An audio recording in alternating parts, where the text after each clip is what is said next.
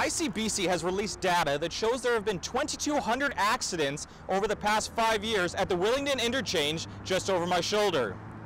Although now construction is underway, that should help alleviate some of the problems. Since the highway was built in the 1960s, we've seen a significant amount of growth, particularly, along the entire corridor, but in particular at the Willingdon Interchange. And in fact, that area is one of the busiest sections on the Highway 1 corridor today.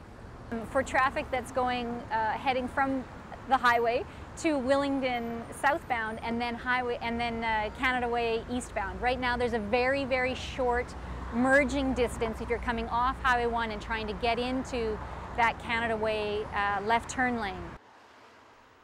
Another problem with the current situation are for vehicles turning eastbound onto Highway 1. This change where we're going to be adding that new signal light and having traffic come underneath the highway to access this new signal light is expected to take place in the spring to summer of 2011. Planning for the project began back in 2003 as part of the Port Mann Highway 1 Improvement Project, and Ryan assured me that the project is on time and will come in on budget. Ragnar Hagen in Burnaby for BCIT Magazine.